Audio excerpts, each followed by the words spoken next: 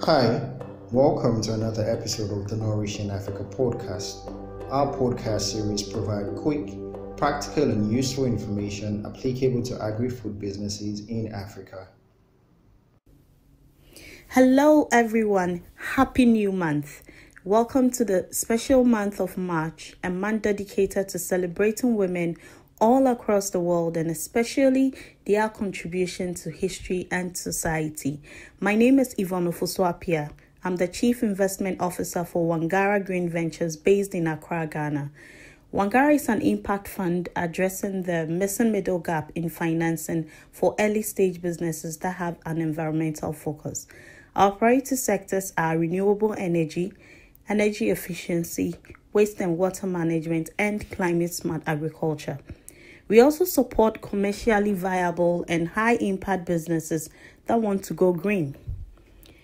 In my work, one of the questions we have asked continually is why, despite our desire to support women-led businesses and contribute to bridging the gender financing gap, very few of female-founded businesses come under our radar.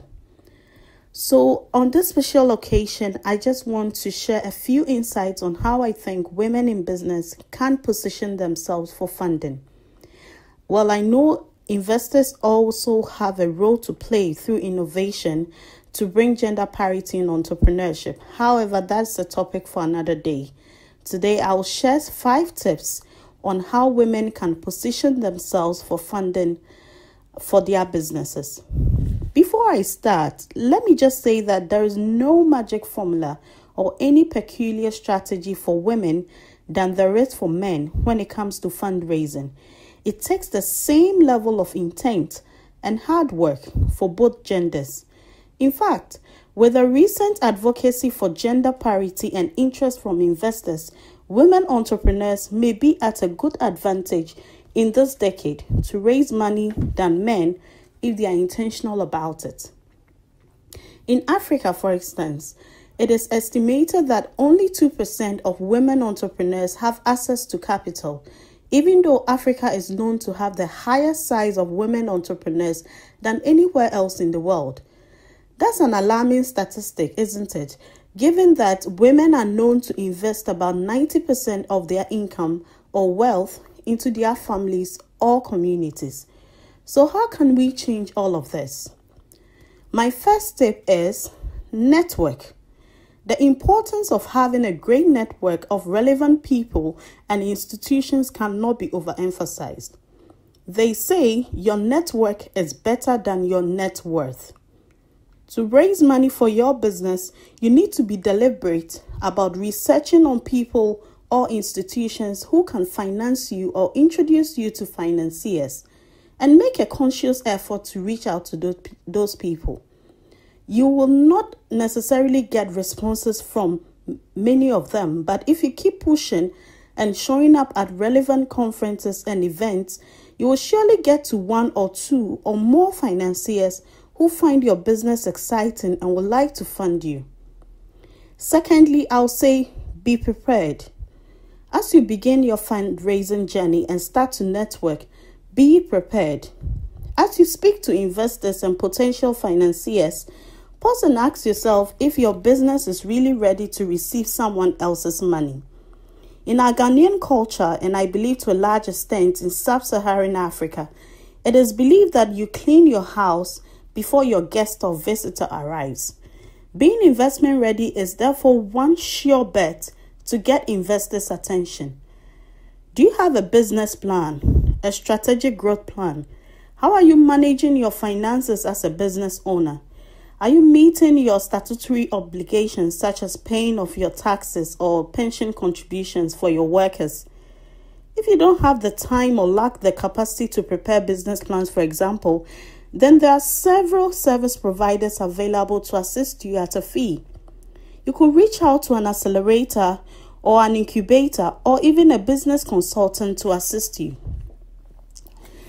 Thirdly, I'll say get a great team, including advisors and mentors.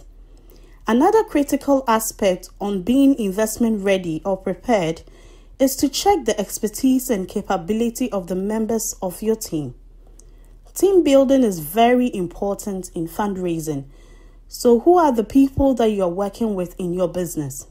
What are their expertise in the work that they are doing? And if you're an entrepreneur who is also in management, then how does your team skill set complement or supplement your own skill set? Again, are the interests of the team members aligned with your own interests?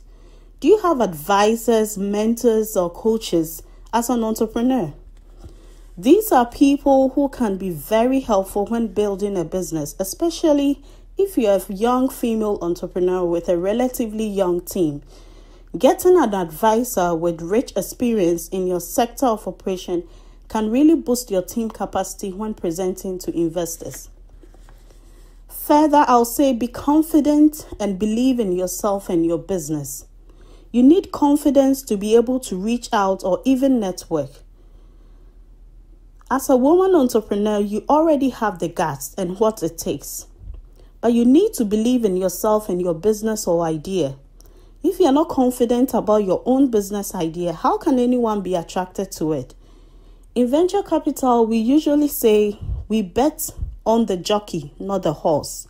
Investors will therefore check for alignment with you, the entrepreneur, before investing in your business.